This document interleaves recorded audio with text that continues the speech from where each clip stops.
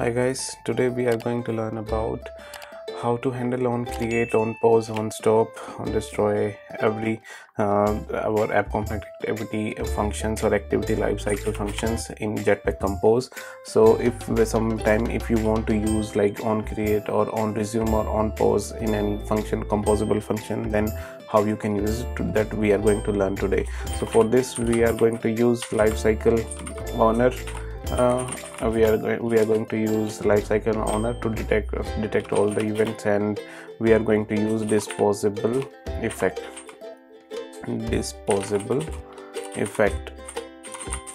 So disposable effect is a side effect which are given in jetpack-compose.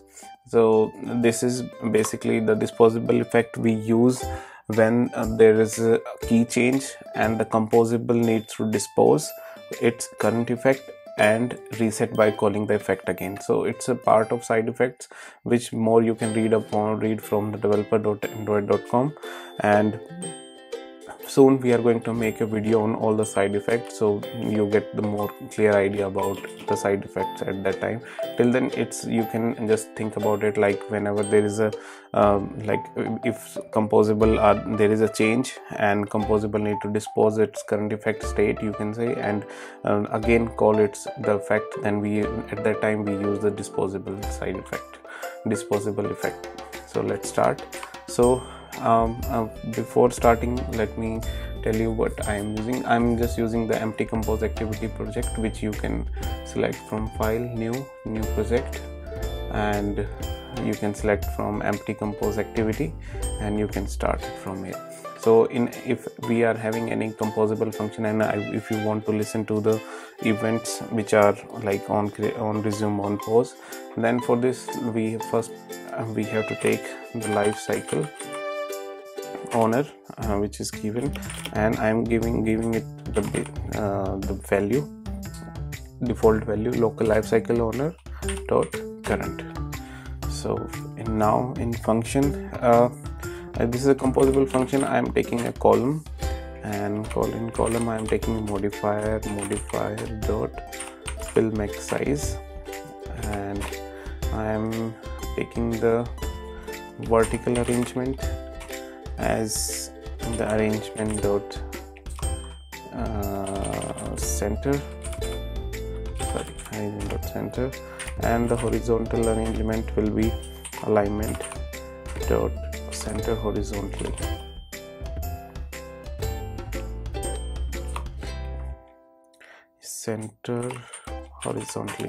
We can take. Okay, now in column, I am just taking this column just to, if we are going to set any text or something, then we can show it. So now we have to use disposable effect. In disposable effect, we can take a key and effect. So we are going to directly use the lifecycle owner which we have given, and we are going to use it like this.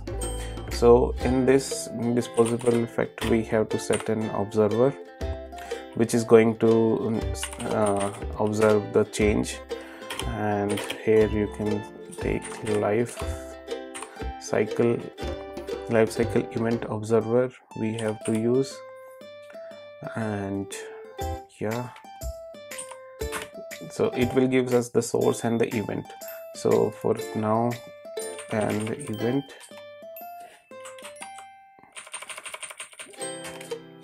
you can take the source as empty, or we can work with the event only. If event which is given equals to the lifecycle, Android lifecycle dot event dot on resume, then you can perform your function here.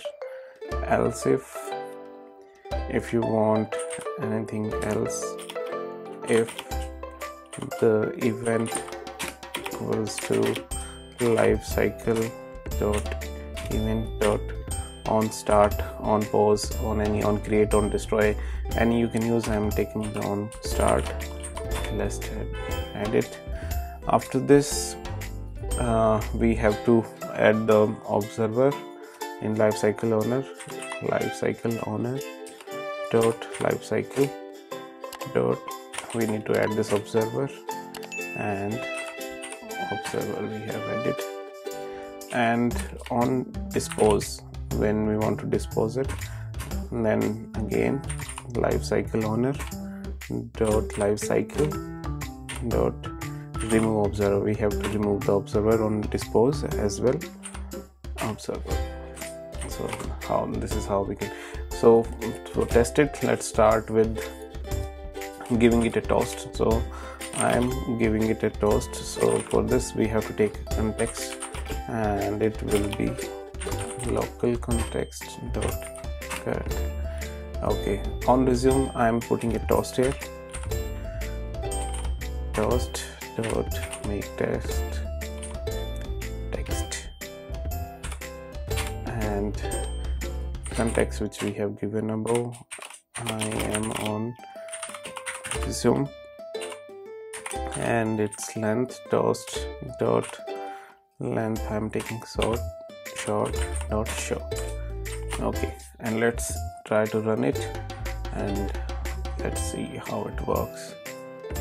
So I'm running it.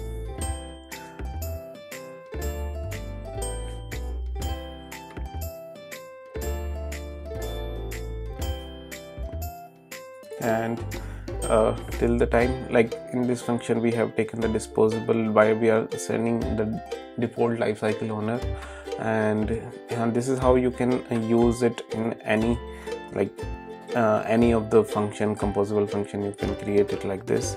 So see, there you have seen, like that was the event was there, and the toast was there. Let me again show it to you. Yeah, I am on resume, it is calling. So this is the one way you can in a function you can use disposable effect, and you can simply listen to the events on resume, on start, whatever you want.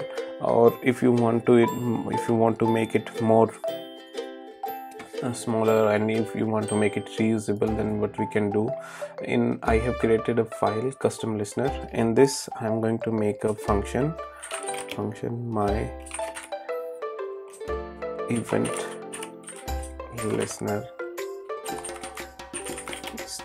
Okay, and let's make it a composable function. Okay, in this function let's pass another function. We are going to make it a higher order function by passing another function in it. So let's take a function which we are going to pass in it. So in this I am taking on event. I am taking an event parameter which will be the lifecycle, Android lifecycle dot event, right? And its return type will be unit. Now in this function we are going to take event handler, and we are going to remember its state. We are going to remember the state of the event, whichever was previously, like the event which we have passed the on event, whatever the event, or like on resume, on pause, whatever we are going to pass, and we are going to remember its value. Now again we have to take the lifecycle owner, and lifecycle owner remember updated state. We are going to remember the state, local lifecycle owner dot current. This is how we are going to remember the state. These are the initial states. And now we are going to take the disposable effect the same way which we have taken previously. Here we are going to use the lifecycle owner dot value which we have passed, and in this we are going to use the lifecycle as lifecycle owner dot value dot the lifecycle, right? And then we have to add an observer. It will be lifecycle event observer, this one, source event, we can use this one.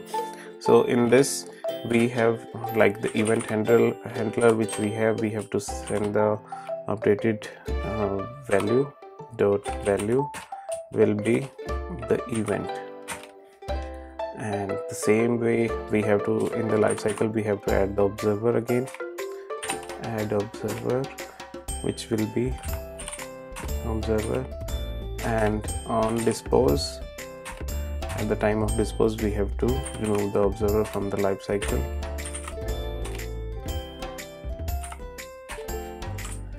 And now if you want to use it in like any composable function, you can use it directly.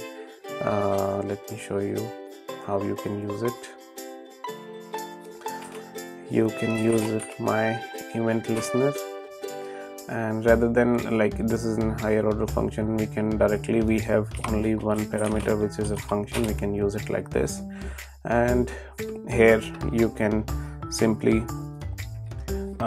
just you can use it like this when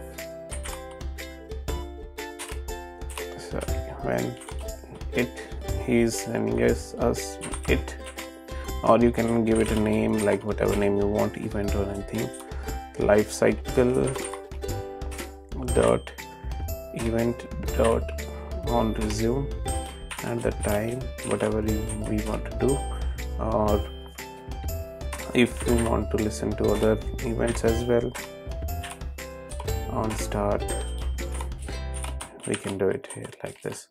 So I'm taking this and putting it here, and let's try run it and see how it's going to look. And now I'm going to remove this one from here,